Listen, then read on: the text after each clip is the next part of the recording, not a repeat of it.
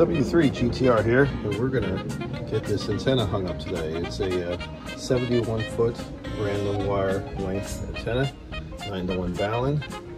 I'm gonna put it in a Slopper configuration. I've had this antenna up before, but the squirrels got it about a year ago, and I figured maybe I'll just put it back up again. So anyway, we're gonna hang it up. Here we go. All right, the feed point is now up.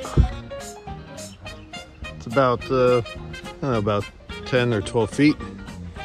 And next up is we're going to shoot a line up into that tree up there. It's about 50 feet and about 40 feet over.